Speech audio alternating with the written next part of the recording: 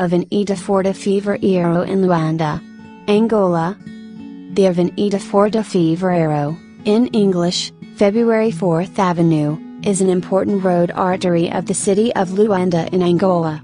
Passing along the coast of the Bay of Luanda, in colonial times it was known as Avenida de Paulo de Novais, in honor of the founder of the city in 1576.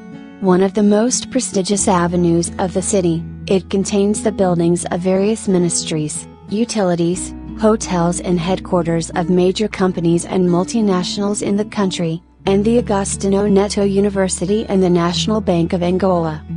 You will wander through Avenida de Fevereiro, one of the most important road arteries in Luanda.